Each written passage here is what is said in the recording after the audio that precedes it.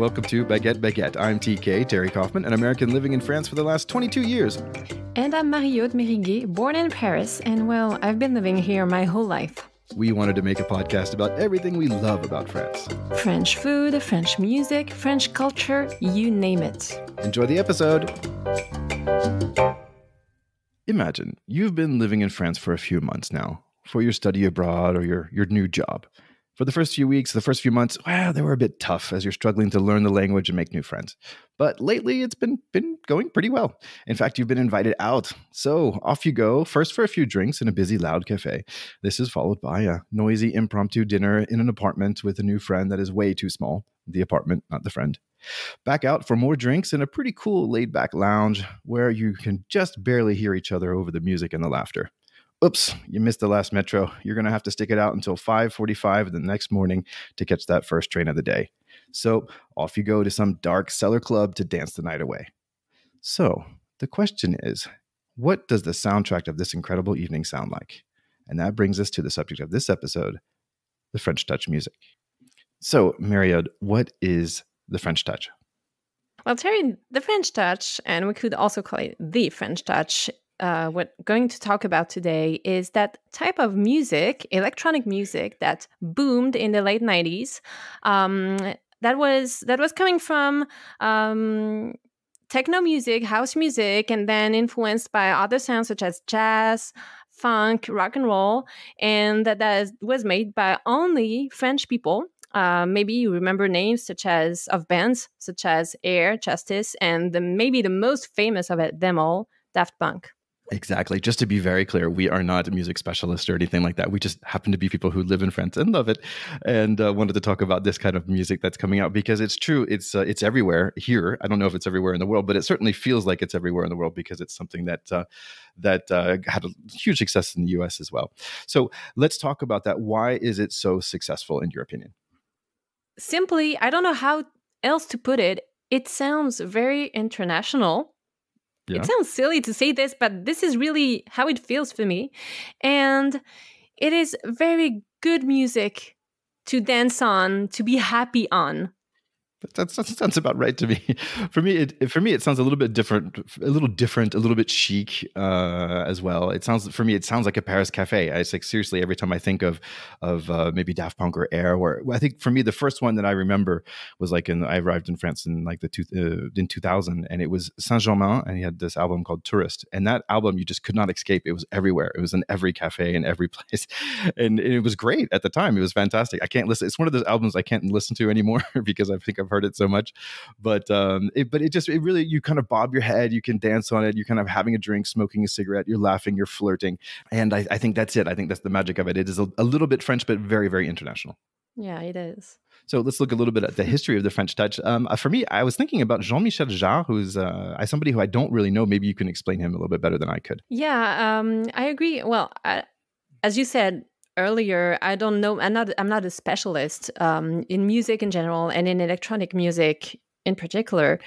Yet I was born in France in the early 80s, and I remember at that time Jean-Michel Jarre was huge. He was the one that introduced electronic music in every home. When before it used to be something very underground, frowned upon by people who loved real music, music with actual guitars and pianos, or I don't know. And Jean-Michel Jarre was a huge star, and he exported very well too. And his specialty was electronic music and huge concerts where he would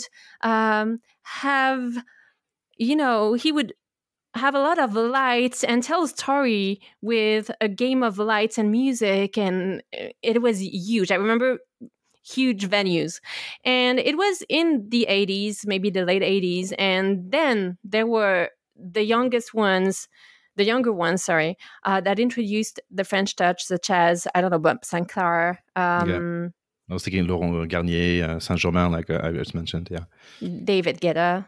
Yeah, for example, well. They were, I don't know, I would say they were influenced and allowed to be heard more, I would say, because there was Jean-Michel Jarre beforehand.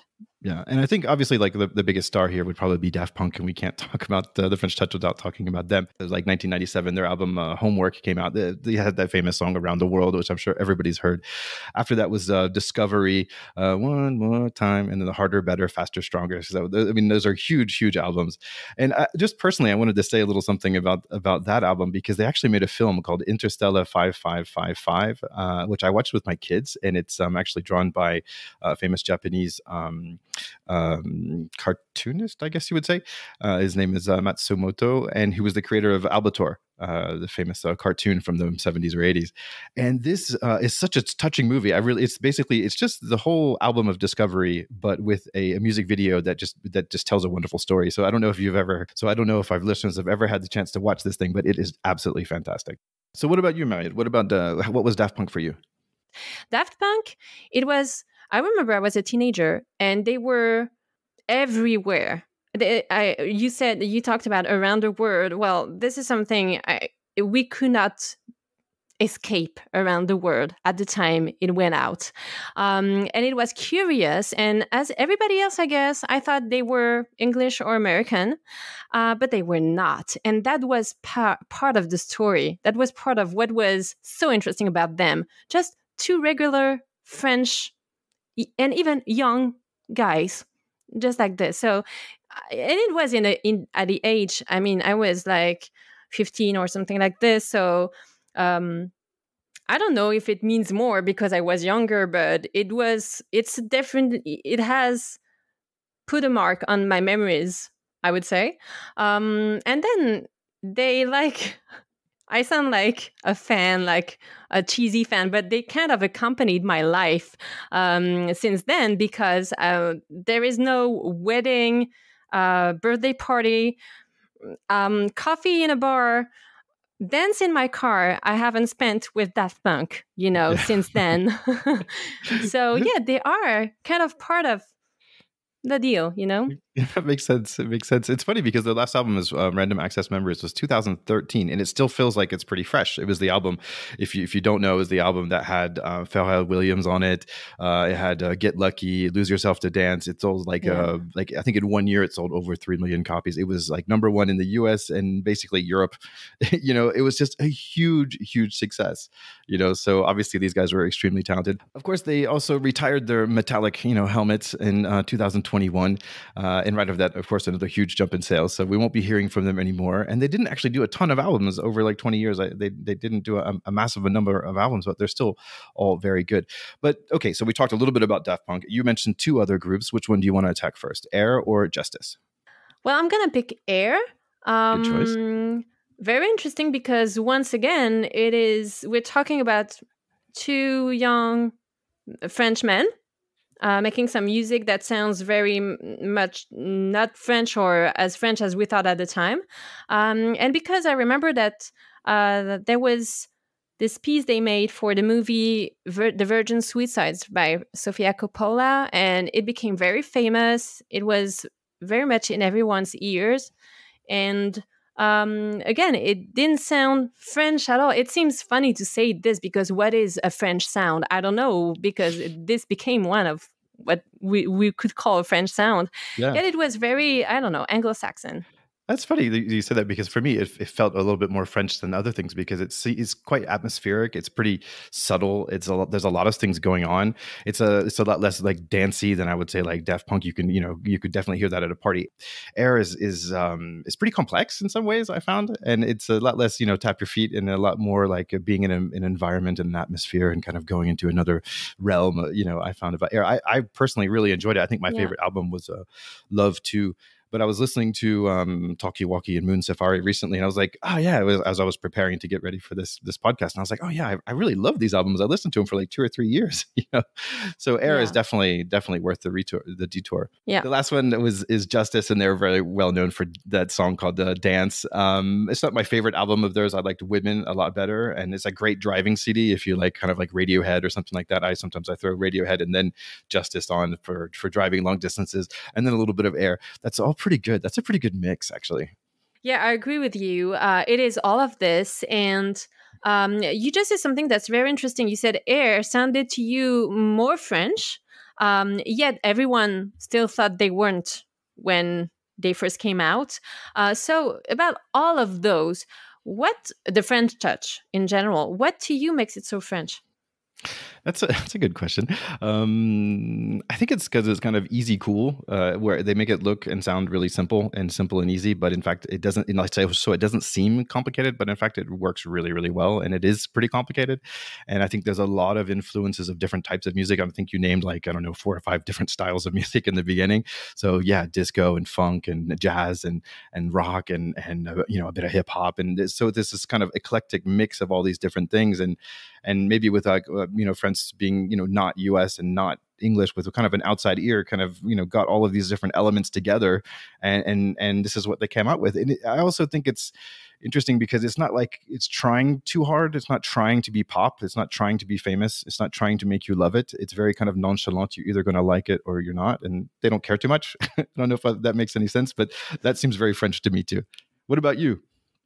Yeah, I like what you just said. I think it is, to me, it sounds very true. Also, I think that what makes it so French is also because I know that there is, and there has been for more than 30 years, a very active and rich French techno music scene, electronic music scene.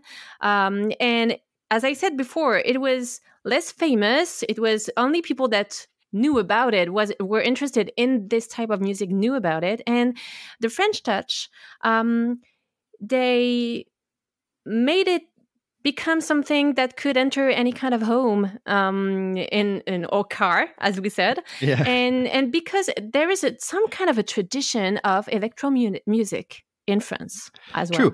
And there was something else I was wanting to talk about in kind of the beginning, because it's true that it was also at the time we started getting like iMacs and MacBooks and basically people started having home studios in like the late 90s, early 2000s, and it could be suddenly at home with like 2 dudes who can play some instruments. You could just basically do everything between 2 guys at home, which is in a small studio in whatever Versailles or some place just outside of Paris, and I think that's really helped. The technology really helped the growth of this music as well. Yeah, and yeah, maybe this is also what adds to the legend, I would say, is that there is a sense that, as you said, two young men crafting some music with their computers. It sounds like very like they were just having fun, and boom, they made millions of sales. So it is very interesting of a story. Yeah, and coming back to the idea of not searching for success, but searching for a new feeling as well. I think that was part of it. So you asked me about what makes it so French. I'll ask you. Normally about the U.S. Normally we say, would this work in the U.S.? And obviously it did. So my question to you is, why do you think this French touch works so well in the U.S.? Well, first of all, I would say that each time those groups would put lyrics into their music, it was in English. And it is a huge key to enter any English-speaking market, so the US as well. And also, there is something in the sound those people create that sounds, I don't know how to put it. I would say it sounds universally appealing, I would say. Yeah, you're right. Oh, that was the thing. Is basically different French bands. It's pretty varied. The difference between Air, Daft Punk, and Justice. There's a pretty big difference, I would find. And you could also say there's kind of a French touch pop rock sound as well, if we wanted to include like Phoenix, who actually won the Grammy in 2010 for Best Alternative Album, or a group I like a lot called Pony Run Run. And there's tons of French DJs as well. David Guetta, you talked about, Martin Solveig. Yeah, there's Bob Sinclair. There's a pretty huge French DJs. But I think you wanted to talk a little bit about the number of albums that were sold. Just for 3 of them, Air, Justice, and Daft Punk, I looked on the platform on which I listen to my music, and it's Spotify. For example, Air gathers 2 million auditors each month. Justice, 2.5 million.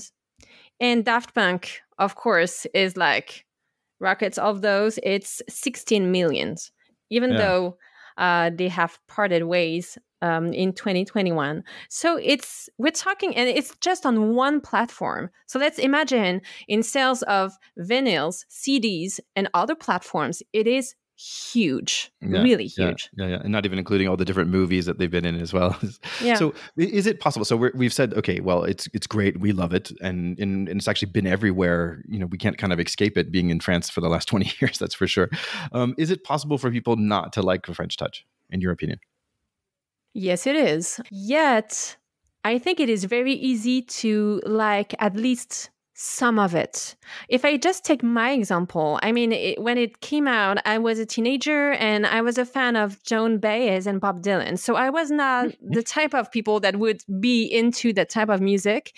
And not immediately, because, for example, I hated it. The first one, Daft Punk, Around the World, I hated it. It was repetitive. Can we say it in English? Repetitive? Repetitive, yeah, sure. Right. It was repetitive and I thought it was boring. And then over the years, I appreciated it more and more.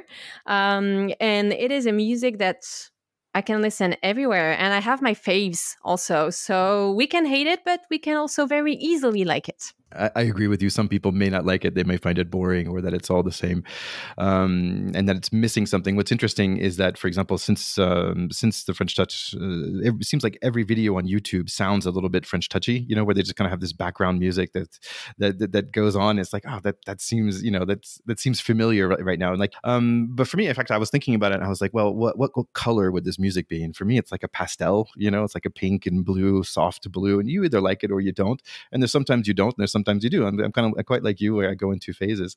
But I mean, I guess one thing we didn't say is your favorite part about this thing, and maybe for me, I'll start with that. And I think the favorite part of this music is that it really puts you, like any type of music, it puts you in a place and a time. And for me, my place and time is being young and I was 25-year-old and I arrived in Paris, and I was from North Carolina and I was living in Paris, and it was really just amazing, And it's not like, it's also not DJ party music, but it's kind of passe-partout, as we say in French. It's for anything. It's good for working, it's good for running, it's good for cooking, it's good for eating, it's good for having a drink with your friends. It's good. It's great music for any creative time. So what about for you? What's your favorite part of this thing? Well, my favorite part of it is that with most songs from artists from the French touch, I noticed that they stick into my mind. Like, when you listen to something or even a little bit of the song, and then for the whole day, the whole night, and the whole week, maybe you have the song in your head and you keep singing it because it stuck with you. And I like it very much because it is, it is a happy feeling to have a song in your head first. And also because to me, it is the sign of well-crafted music to be able to remember that quickly a melody and words. And to feel happy singing it again and over again. Yeah, and I think you said it when it is generally pretty happy music as well. Yeah. If and when people like to listen to the French touch, what else would you advise them to listen to? I'm going to start with Vitalik, who is a French DJ from Dijon. There's also another group at the moment called Polo and Paul, which is very good. L'Impératrice. And maybe there's a DJ called DJ Snake that's very good. Turned Down for What? I think a lot of people are going to know. And just in general, follow the production company Ed Banger Records, because a lot of bands of I would say, French touch type bands have come out of Ed Banger Records. What about you? Well, I always think that I don't know that much in the type of lounge electronic sound. So I wouldn't be the best advisor, but I do know that I like very much to listen to Christine and the Queens, and which have the same qualities I just named before. It is something that sticks to your mind and that is very pleasant to, sing along, and Christine and the Queens, for sure. Okay, good choice. I'm going to go with one more. I'm going to add Nouvelle Vague, which is like kind of a French cover band, if we could say that. They do innovative remakes of things like Depeche Mode, Blondie, and Billy Idol. It's a French singer singing in English with a kind of a bossa nova, jazzy, cool sound. And that's something you could definitely hear in a swanky lounge, somewhere in Paris. I was kind of surprised when I was researching this podcast, because I didn't realize how much I already listened to this type of music and how much I really like it. And what was really cool is that I've discovered a ton of new artists that I'm going to be following and checking out. So I've had a really good time researching this and a good time talking about this with you, Mariette. À très bientôt. Yeah, me too. Well, talk to you soon. All right, bye-bye. We hope you enjoyed this episode. Please follow us on Instagram and let us know what you love about France. Maybe it'll be our next episode. Allez, until next time, à bientôt! À la prochaine!